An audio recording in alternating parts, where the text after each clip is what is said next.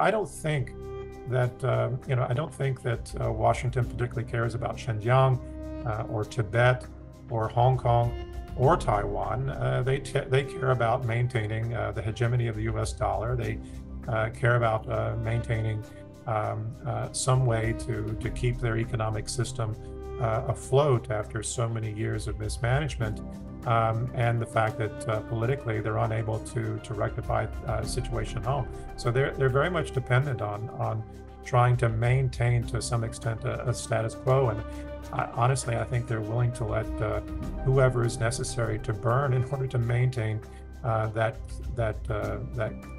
key goal.